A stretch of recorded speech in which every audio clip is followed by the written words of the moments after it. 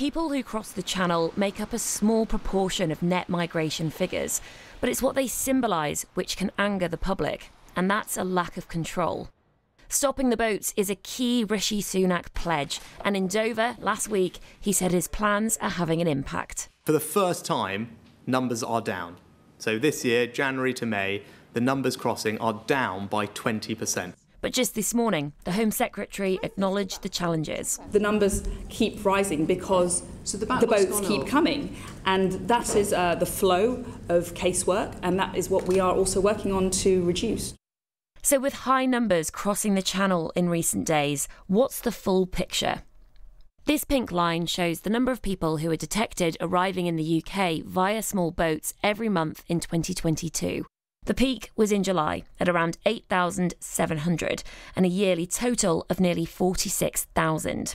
For this year, there's only data up to May, but so far, more than 7,600 migrants have made the journey, which is around 2,000 less compared to the same time in 2022. The Migration Observatory, which analyses data in a non-partisan way, says it's too soon to say whether tougher policies, such as the proposed illegal migration bill, are having an effect. To try and apply the idea that it's all about policy to the reasons that numbers have gone down is problematic. And as I say, it's likely to be premature. It's better to look at this over a longer period of time. We've seen some big numbers of people crossing the Channel in recent days. The weather is obviously warm and sunny. What impact do you think that could have in the coming weeks? It depends on so many other factors. We don't know, for example, whether or not we're going to see more Albanians start to come to the UK again, or whether or not that's something that has now been dealt with. Generally speaking, international experience suggests that deterrence policies on their own don't tend to have that much of an impact. The asylum application backlog has been on the rise since 2016, with more than 166,000 people awaiting a decision at the end of last year. While they wait, often in hotels, they're mostly unable to work. This all costs £6 million every day. Louise Calvi has worked with asylum seekers for 16 years and regularly visits asylum hotels. You've got families living in one small room, kids trying to do their homework. You've got people sharing rooms that weren't built to be shared.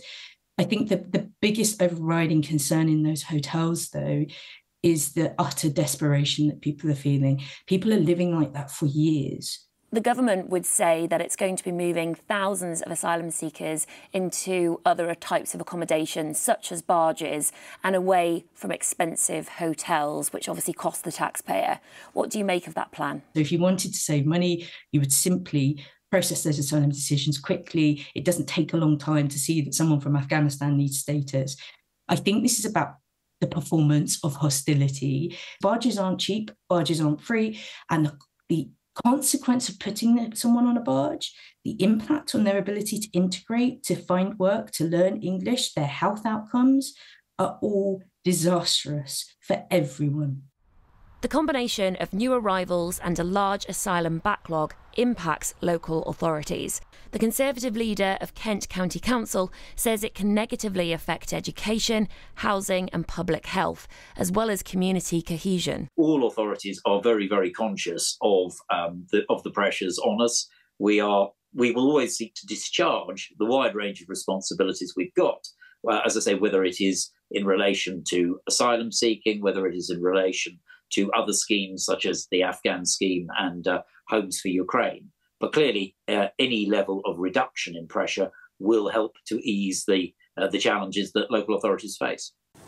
Today, a crowded boat carrying migrants capsized off the coast of Greece, with at least 79 dead.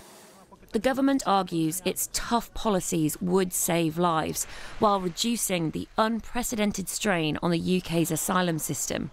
But with many more Channel crossings expected over the summer, there are genuine fears about how much more strain the system can take.